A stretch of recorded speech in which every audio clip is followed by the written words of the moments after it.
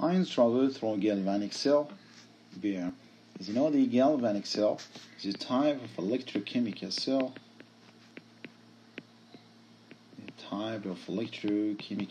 Well, actually, the function of galvanic cell just convert the chemical energy into electrical energy. And this is the basic cell of the battery. I mean, galvanic cell plus galvanic cell, you're going to form the battery. Also, you have another name of galvanic cell. It's called a voltaic cell. What actually happened in the galvanic cell was to convert the chemical energy into electrical energy to produce a current. The basic cell consists of two electrodes. The first one here is a copper, Cu. This is the first electrode. I mean by the electrode of the metal rod, which is called the cathode. And we have here the another metal. It's called zinc. I'm gonna name it anode. The cathode dissolves on the galvanic cell with a positive charge, and the anode with a negative charge.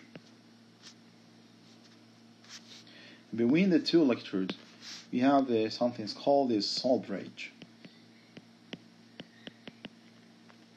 used to transfer the ions. This electrode is immersed in the liquid. It's called the electrolyte. So zinc is immersed in zinc sulfate, the solution used to conduct the current, and the copper is immersed in an electrolyte called the copper sulfate. What actually happened in the cathode? The cathode, you have a reduction process.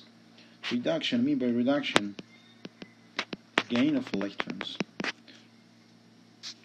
What actually happened in the anode? The opposite. We have an oxidation process, which means the loss of electrons.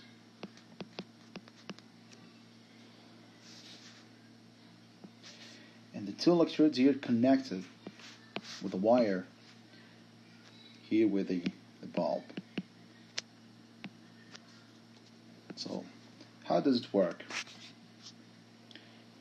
The anode is immersed in zinc sulfate. The cells start making oxidation process of the anode. So the zinc atom is going to oxidize, loss of electrons, so it's going to lose electron. So the zinc atom loses electron to form a zinc ion. It produces here electrons. And these electrons, when the zinc atoms release the zinc ions, these ions travel through this salt bridge to maintain the balance. And the electrons pass through the bulb and make it light up. When the electrons pass through the wires, touch here the copper electrode. But the copper ions is going to gain these electrons to convert it into the copper atoms in a process reduction. But keep in mind here in an oxidation, what actually happened? The zinc atom turns in zinc ions.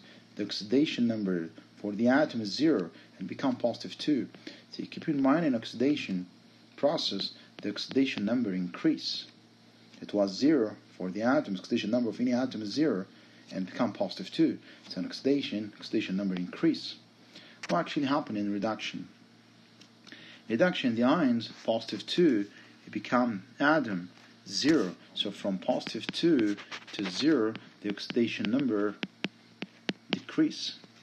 I mean by oxidation number, the number of electrons lost or gained by the atoms is called an oxidation number. For example, if you have a sodium 11,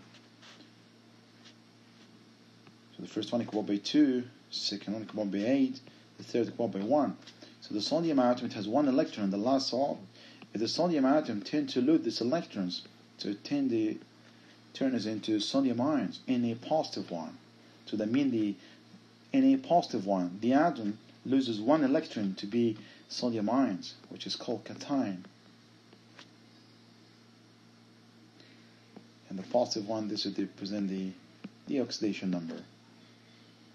And the opposite for the chloride, if you have chlorine, Cl17, the first one coupled by 2, the second coupled by 8, the third one coupled by 7.